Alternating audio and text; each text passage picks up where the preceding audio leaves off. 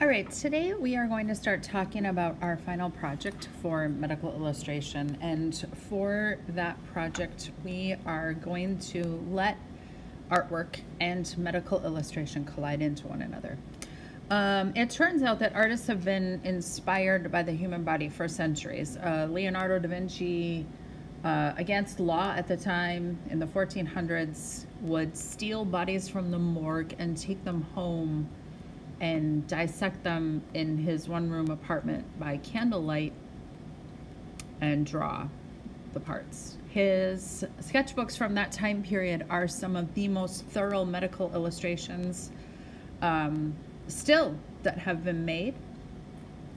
And he could have gone to prison for it, and his illustrations were well beyond medical information at the time. Doctors at that point felt the human body was sacred and they could not explore it fully. They didn't understand how the human body worked. Most of their ideas were based on how a pig's body worked. And for a couple of hundred years, artists were more advanced in their medical knowledge than doctors were. So art actually is what caused medicine to push forward in the 1500s. And so artists then have just sort of always been inspired by humanity, by the body, by how the body works, by the anatomy of the human body. And I want you to take inspiration from some aspect or aspects of the human body and create your own medical illustration inspired piece of artwork. What does that mean? This is your chance to combine everything we've learned in medical illustration and your own personal artistic vision. We are still going to use accurate illustrative techniques. And then our art supplies are going to focus on pen techniques and watercolor because those are the ones that we have had time to cover in class.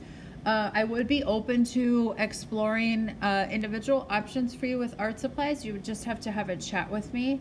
And we will talk about the pencil that I gave you and that it turns into watercolor. And then you're going to combine your own kind of artistic and personal vision and flair, okay? All the examples in the PowerPoint are actually from current artists that are working in this space between medical and scientific illustration and artwork.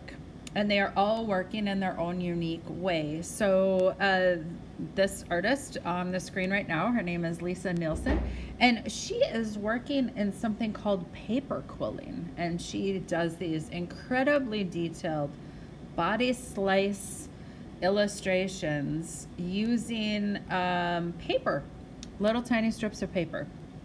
So you can see a couple of examples of her work here on the page. These are Tom Brown.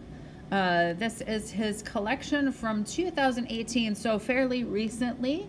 All of his fashions in that collection were very macabre and very much so about the human body. So we have dangling intestines on the back of a coat, beaded skeletons. The coat on the right-hand side of the screen is a fully embroidered from the front. It's like a trench coat. The sculpture in the middle of the screen is made out of fabric and wire. And so you can see that artists are really, they're inside this space that the human body is interesting. An artist that you guys have maybe heard of before is Frida Kahlo. Frida Kahlo herself, I don't have any examples of her work, but she herself had a lot of medical problems and she painted from her bed. And she has many, many self-portraits of herself operating on herself, holding organs.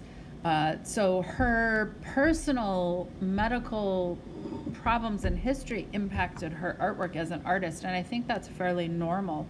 So here's some other illustrations, like I said, in kind of this space where we're combining just personally unique artwork with medical illustration. I can't remember this guy's name right now. He's an Italian painter.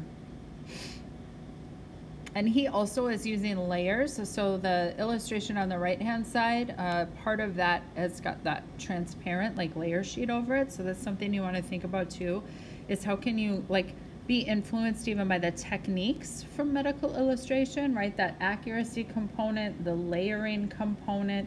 These are all kind of interesting facets of medical illustration that you can work in.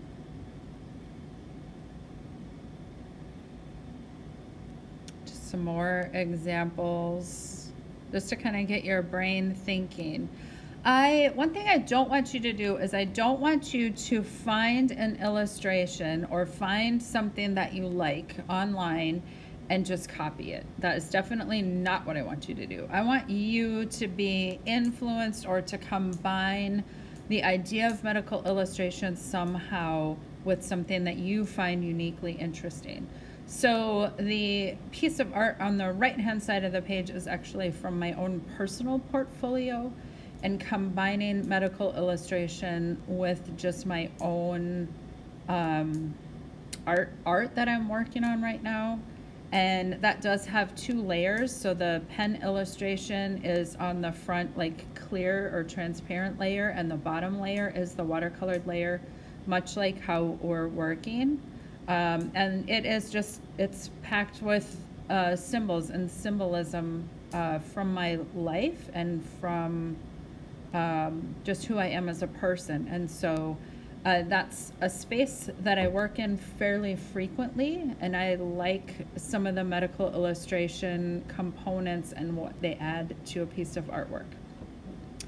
So here is what we're going to do today. Today we're going to begin planning your final project. And today I want you to kind of play around with ideas. And for some of you, maybe you have an idea right away, just looking at some of the examples that I just showed you, and you're going to be able to grab your sketchbook and start sketching out like some ideas for this project. And that's amazing. Some of you might have to do a little bit of research first, whether that research is into artists, whether it's an artist that's working in the medical art juxtaposition sort of field, or whether it's just you need to look at some artwork to be inspired.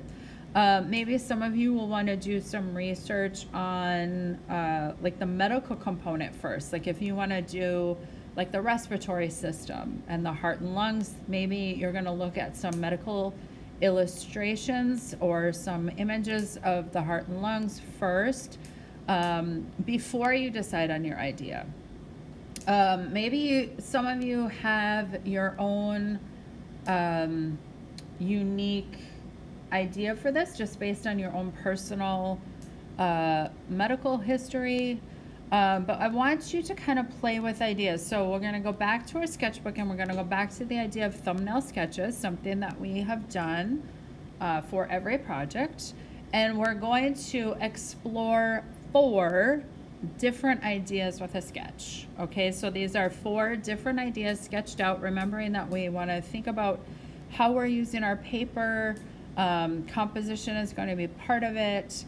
But I want you to have some rough ideas, and it maybe it's the same idea in all 4, and you're just exploring it 4 different ways, okay?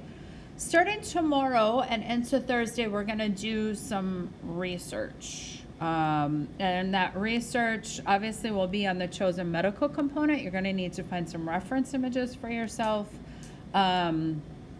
Those reference images need to be from copyright-free sources, and so we need to make sure that we're using things that don't belong to somebody else. So I don't want you to take a medical illustration or an art project that you find and just copy it. That is plagiarism, okay? So I want you to be using your own unique source material and your own unique idea or your own spin on an idea.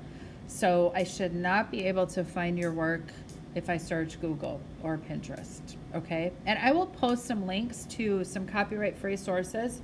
There are some copyright-free image sources that search just like Google does, and there is a copyright-free medical imagery I have a cadaver book, so if you need specific images, I'm happy to share those with you.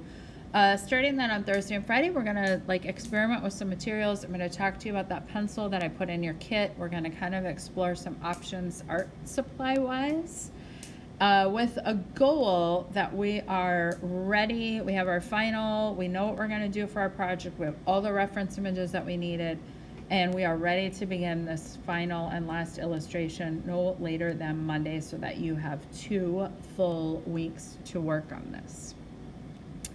So go ahead, grab your sketchbook and start your planning.